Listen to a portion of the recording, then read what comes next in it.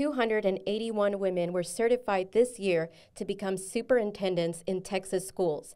That's compared to 164 men. In Donna, the school district has recently welcomed their first female superintendent since its creation 100 years ago. When you have adverse childhood experiences or a difficult upbringing, sometimes that creates grit and perseverance that pushes us and drives us to be successful. Born to 16-year-old parents in San Antonio and raised by a single father, Angela Dominguez was brought up in one of the poorest school districts in Texas. Dominguez graduated from Dartmouth College, a private Ivy League research university and one of the most prestigious institutions in the United States. I think one of the reasons that I was inspired to work in school districts like Donna that focus on students that are in a high poverty community is that I see the need for people that can advocate and people that have been through a similar story and trajectory that our students have been through. And completed her Ed.D in Educational Leadership and Policy